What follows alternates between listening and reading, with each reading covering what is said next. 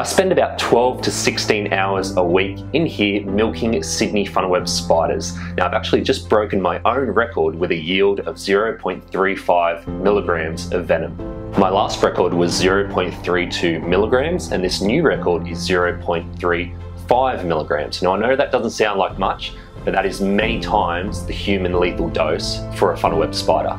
Milking these funnel-web spiders is just part of my everyday job, but some of the other keepers have started calling me Spider-Man. This is the funnel-web that gave such a huge yield. He's very quick and agile, so we've named him Peter Parker.